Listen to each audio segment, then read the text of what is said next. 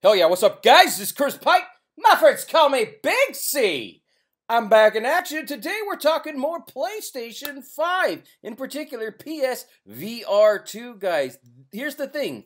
Lo-Fi, that's right, that's the name of the game, guys, is now officially set to come to the PS5 and PSVR2.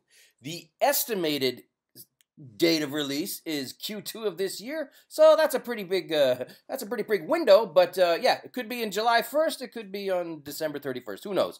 But here it is, guys. Even the PSVR2, it's not even out yet, but they're getting on the game train, so kudos to them. The news report is according to Blair Renaud, I think I said that right. In one of his tweets today, he said that Lo-Fi would be coming, so all you PS5 and PSVR2 guys, get excited. And there's also a chance, and this is speculation, but there's a decent chance that they will release this with Half-Life Alyx at the same time, or Alyx. I don't know, how do you pronounce that? Whatever, sounded good enough.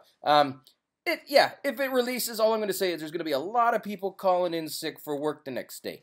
As you can see behind me, I've got some footage showing here. It's nearly a year old, what you're seeing here, so we can only imagine kind of what they've done in the last 9 months or so. But last thing, I'll tell you a little bit about the game. The game is a neo-noir cyberpunk-style game with some detective action.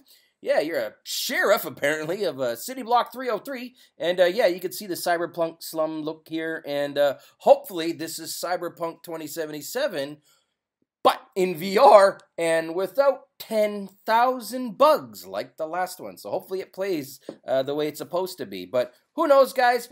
Couple months from now, you're going to be jacking into the platform. There's going to be rusting old robots, and yeah, you're going to be busting crime in cyberpunk wasteland. Thanks for watching this video, guys. I got a ton more stuff coming up. Stay tuned. Big C, checking out.